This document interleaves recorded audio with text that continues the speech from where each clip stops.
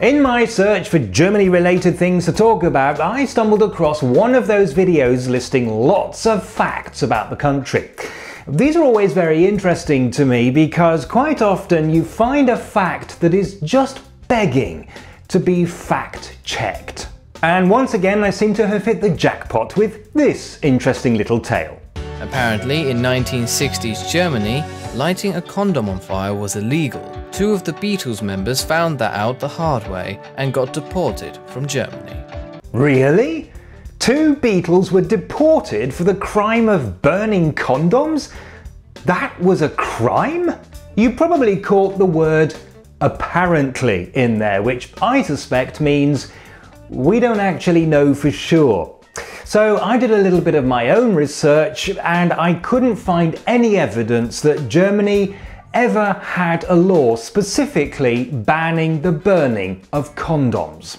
But still, it is likely that there is some kind of story behind this, so what is it? I found 2 sources.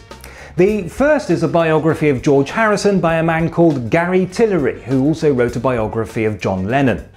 The second is a German language website, seemingly designed in about the year 1992, by a certain Wolfgang Röhl, who is simply somebody who is really fascinated by the Beatles. The year is 1960. The Beatles, with their original drummer Pete Best, have been in Hamburg for a couple of months and have a contract to play at a club owned by Bruno Koschmider, and they're not happy. In particular, the place they were staying in was awful.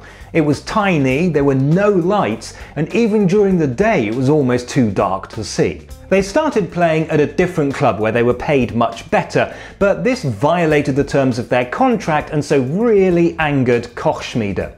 Very shortly after that, George Harrison was arrested and deported, having repeatedly violated a curfew. At only 17, he was still too young to be performing in clubs after midnight. There's a suspicion that it was Kochschmieder himself who tipped off the police. The remaining Beatles moved in haste to their new, much better lodgings provided by their new employer. Lennon went straight there, but McCartney and Best went back to their old place to pack their things. They'd just played a concert, it was 2 in the morning, and there was no light.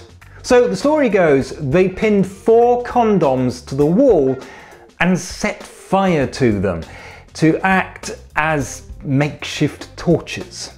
I don't know how much light an average condom might produce, but in a radio interview in 2008, Pete Best said that that's exactly what they did.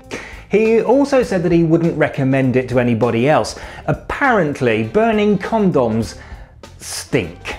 When they left, they didn't think to extinguish the condoms. As a result, a tapestry hanging on the wall was badly scorched. A couple of days later, McCartney and Best were arrested on suspicion of attempted arson. That is, they were accused not of the crime of burning condoms, but of the crime of trying to burn down a building. According to Tillery, the 2 were immediately deported and weren't even allowed to collect their belongings, but according to whichever sources Röhl used, they were initially released but then rearrested and then deported. Röhl actually suggests that the condom story may not be accurate. He says that there are several different versions of the story and in some of them they set fire to different things. But since Best himself is on record as having said that it was actually condoms, then perhaps we should believe it. So 2 of the Beatles were deported after setting fire to some condoms, but that doesn't mean that the act of burning condoms itself was outlawed. Rather, they were accused of trying to burn down an entire building. Thanks for watching. If you'd like to send me a postcard, here's the address. And don't forget to visit my website and follow me on Twitter and Facebook. Also, if you'd like access to special bonus content and help with the costs of running this channel, please consider making a small monthly donation on Patreon.